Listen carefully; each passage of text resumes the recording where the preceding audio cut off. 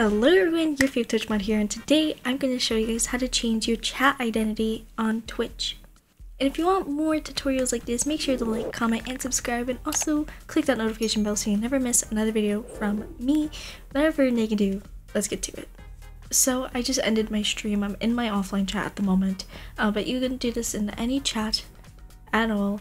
I'm going to show you guys within like the normal Twitch chat, and then I will also show you guys in mod view, because obviously if you're in mod view, want to change it, it would be easy peasy lemon squeezy. So I'm going to show you here first. You're going to click the little badge in the corner, and basically you have your global badge, you have your channel badges, and then you have your global name color. Yeah, and then you can customize as well. So let's start with the global badge. Basically this will show on every channel that you go in.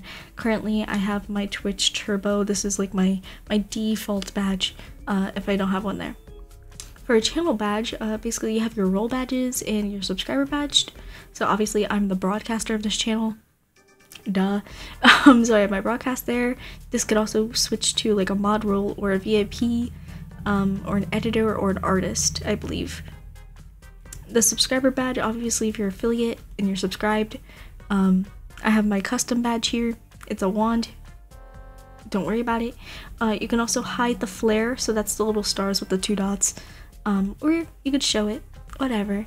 Then you can also have a customizable badge for this channel. So say if you're a Twitch partner and you want to hide your partner badge from a certain channel, you can click this and then click a different thing here. So I have this like good luck have fun pledge badge. I have my Twitch Prime, my Twitch Turbo, and then this is watching without audio, and then listening only.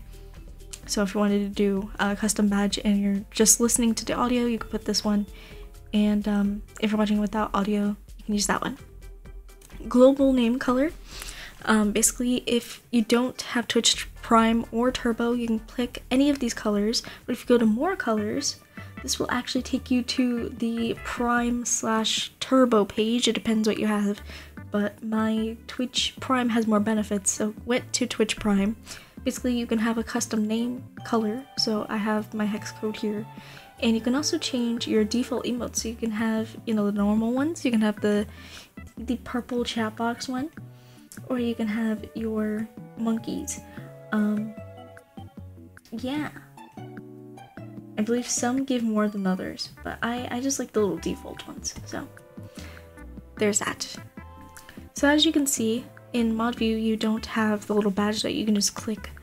So you're going to go up to the 3 dots up here, and go to see non-mod settings, and you're going to click edit under identity preview. And again, this will just give you all the same page, basically what I just showed you, but that's how you get it from mod view. And yeah, I'm gonna put my Twitch Turbo in here,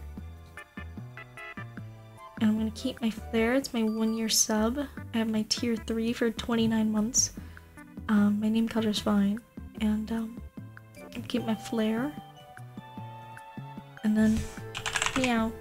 And this is my little chat message. So yeah, that's how you change your chat identity.